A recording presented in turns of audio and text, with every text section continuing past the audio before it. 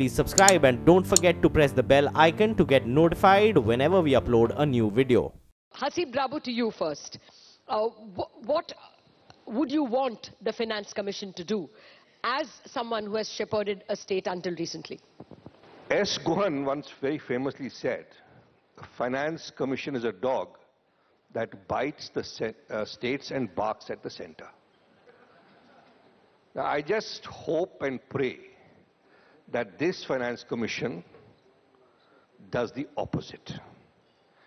I think we need to understand today's discussion in the context of yesterday's discussion. We are looking at new economy or new India, where yesterday the focus was on how states drive the economic growth now. It's in that context that we must understand the role of Finance Commission, but I think move also beyond Finance Commission. Center-state relations or center-state finances are not restricted only to Finance Commission. Finance Commission sets the framework. If you look at constitutionally speaking, and there's nothing that one can disagree with what Mr. Singh said, because, and he, being a very seasoned bureaucrat, kept all his cards to himself and gave us a wonderful exposition of the complexity of his task, which understandably so, and in many ways, the general public understanding of Finance Commission is not as intense as it ought to have been, and he's making an effort to make sure that they understand. Constitutionally speaking, India is a union of states. But I think the way I would want to see the new economy, that's a federation of economies. We should stop seeing India as one economy. And this I'm saying from the perspective of businesses particularly. Don't see India as one large economy. India is 30 economies with 30 levels of skill endowments, resource endowments, and so on and so forth. And the center-state relations should now provide a framework for these 30 economies to work in tandem and bring in investments and growths and various things that were discussed just now. Because the first phase, the macroeconomic story, basic policy regime is in place. We now need to look at the action at the state levels. And the center-state framework needs to change to that, and I'll go further on. I had no intention to interrupt, actually. I wanted you to have your say on the Finance Commission.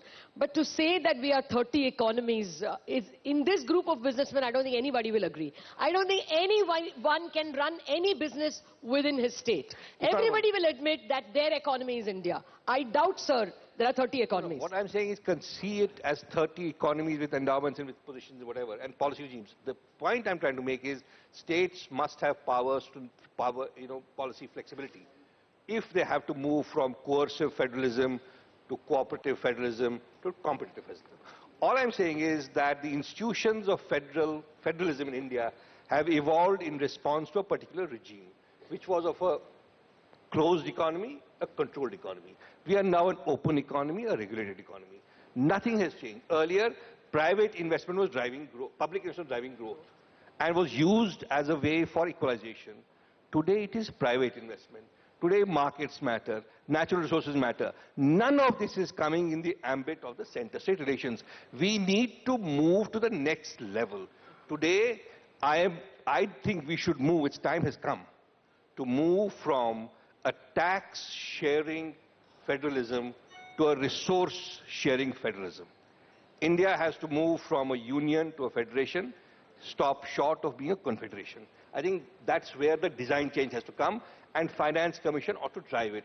Most interestingly, which Mr. Singh pointed out, we had a unconstitutional intruder in the federalism called Planning Commission, which was distortionary. The kind of things, that complexity that Mr. Singh was talking about, emanated from the Planning Commission, and we had this artificial between plan and non-plan, which has now got reversed. We are now looking at revenue and capital. So Finance Commission, 15th Finance Commission, very, very important role. We can come to terms of reference. I think that's really critical because that's been done. But there's enough statutory powers that the Finance Commission has to redesign, and that I think is a need for it, to redesign the framework of federalism in India, fiscal federalism. Are you saying that they have the ability to change from sharing of taxes to sharing of resources? Of course, there's nothing in the Constitution that prevents him. He's a statutory body. Planning Commission was not a statutory body. The only other federal institution, which I think is more genuinely federal than Finance Commission, is the GST Council. They need to now work on, because they need to work in tandem and work it out. In the 10th Commission, I happen to be working with the 10th Commission, we changed the entire setup of sharing of taxes, because the Finance Commission is free to recommend, and we suggested an alternative model of 29%. Earlier it was limited to may share, shall share. There were all kinds of complications. We just avoided all that and said, let's put together a number, give 29% to states. That has gone to 42 now. And that was given as an alternative devolution scheme. Nothing prevents Mr. Singh from recommending that this is what you want me to do as per Constitution. However, obiter dicta, alternative, new federal scheme, this is what I want to do. I recommend to you, take a call. And that is how policy changes happen. And he has managed policy changes in 91. I mean, I know the team that was there. You know it. We've covered it as journalists. So he has the capability and the authority to do that. So I think it's at a point of time when we need to seriously go beyond the TORs of population and stuff. We need to take a bigger picture. Let me get Dr. Biswa in, Dr. Sarma in. Mr. Sharma, your first reactions. I summarized to you what Dr. Singh said. What are your expectations from the Finance Commission? You know what is the political power of a state, what is the political power of center. But economic relationship is still evolving. You have Schedule 7, List 1, List 2, List 3 is there. Now, health is a subject which falls within the state.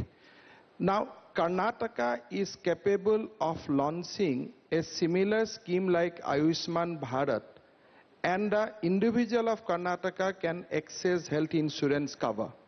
Now, can state of Nagaland launch a health insurance scheme of that magnitude without center support? Now, the question is, we are talking state as a unit. Now, come to individual. A individual taxpayer of Nagaland or Assam, he is also paying the same amount which now Finance Commission is going to distribute.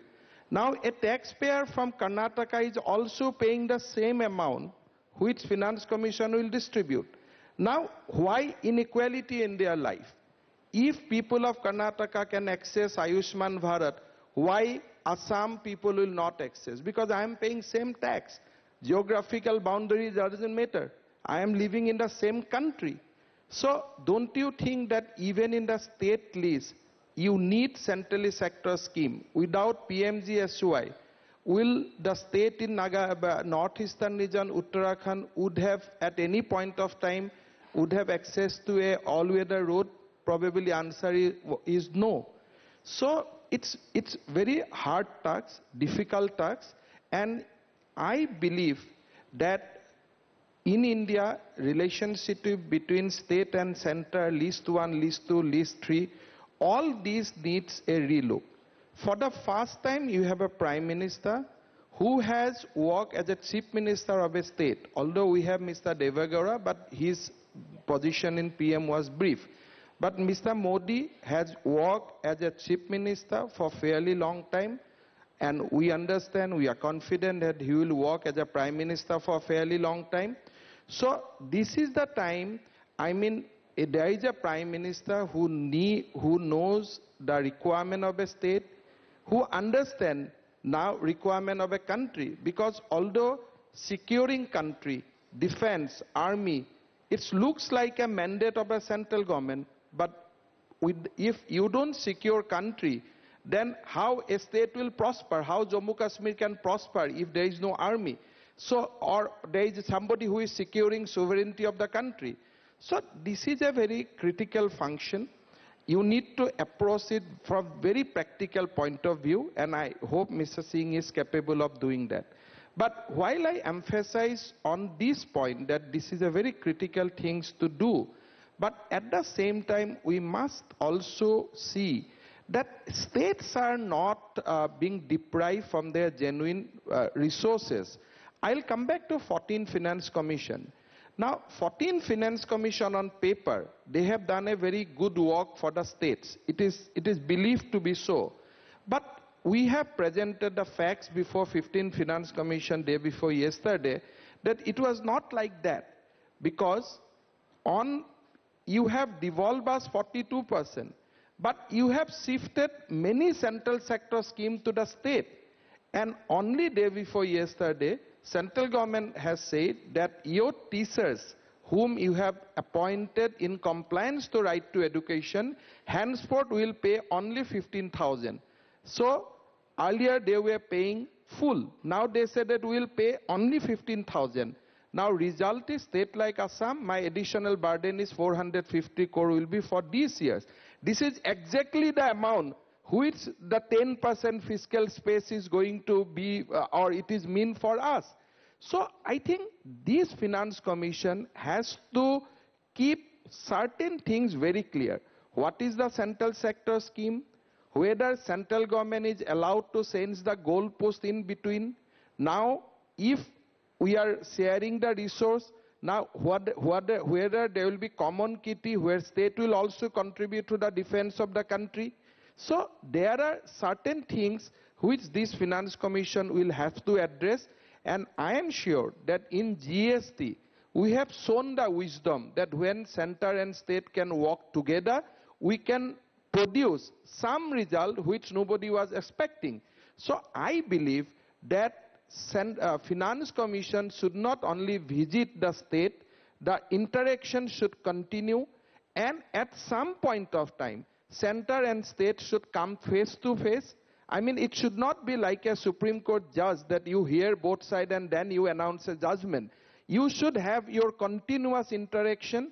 At some point of time, bring Central Finance Department and State Finance face to face, discuss this issue, and try to actually create a new India where there will be no confrontation, no conflict between state and center, and it will be, the essence will be a cooperative federalism. And I have full faith on the new Finance Commission. We have just had GST in that spirit, and I think this Finance Commission will also perform in the spirit of the cooperative federalism, which we have just seen in evolution of GST. Okay, well, there are two common themes between both of you. Both of you recognize that an important federal institution has been created, the GST Council, and the Finance Commission will have to interact with it or take cognizance of that reality. And the other thing, of course, both of you are speaking about cooperative federalism. But, you know, since you spoke at length about the change in the 14th Finance Commission from 32% going to states to 42%, are you objecting to it? What if the formula were reversed or changed? What would you, I mean, you don't seem to be happy with 42. No, Lataji, again, India is a diverse state. Northeastern region will be very happy if you introduce normal central assistant, which you are there. If you reintroduce SPA, Central Plan Assistant, which you are there in some form, and if you don't, whatever goalposts you have changed during this period post-Finance Commission, I will be very happy to go back to 32%, because my devaluation in actual terms is not very impressive from 32 to 42. But has it increased at all, or has it fallen? I mean, if I have to say that it is increased in a very moderate way. But now, the case will, Karnataka and Bengal will not be same, because they were not enjoying 90-10. So 32 to 42% is a wholesome gain for some state, and for some state it is a moderate gain. So you have to appreciate the final facts that India is 30 state is not one unit. 30 economy or whatever, but it is not one unit. You have a 5 sons, all are not equally competent. Somebody is doing fairly good in education, somebody is not doing good. So you have to have a a la carte menu. You can't have a buffet all the time, that this is the buffet, this is the menu. Okay. So you have to make that positive discrimination, and you have to see case by case. So impression in Delhi and Bombay, no, we have made 32 to 42. So that may not bring joy to everybody. So you have to go into detail. Okay. So that is my point. Okay. Well, I think Haseeb wants to add something to it. You were nodding vigorously. No, I think that, Mike. No, sorry. I don't think one needs to get into the nitty-gritty of 32-42. What was the basic intent of 14th Commission? I think we need to look at some basic design issues. we have a messy transfer of resources today. Messy. You do revenue sharing. Then, for a variety of political reasons, we got into expenditure underwriting, which is where the actual problem came up, which is CSSs came in, ministries started to get in, gross budgetary support came in. It became messy, and there was a point in time when Uttar Pradesh would get 47% of the total CSS kitty. All right? So there were issues. I mean, in 1974 onwards, they have been rationalized and whatever. The brilliance of the 14th Commission thing was simple-mindedness. Let me forget the expenditure underwriting. Let me just focus on the revenue sharing. In which case, Himanta would not have lost. I also come from the same state, a special category state. Only two special category states in India exist, Assam and J&K. They happen to be sitting here. Assam then subsequently broke into 7, and we had 8 now. Now, once this expenditure underwriting thing goes away, that is where the problem arose. Because for a variety... Now, that is what the understanding was, that the expenditure underwriting will go down. So when Himanta says resources were not increased, the total aggregate vertical was 61%. It remained at 61%. But where I am very happy or I was happy the policy maker was, I knew exactly what my revenues will be. There was certainty. It was transparent in devolution form. So revenue sharing was there. And there are criteria. Then you will have discussions on criteria. You can blend population. You can do income distance. You can do whatever. All that is fine.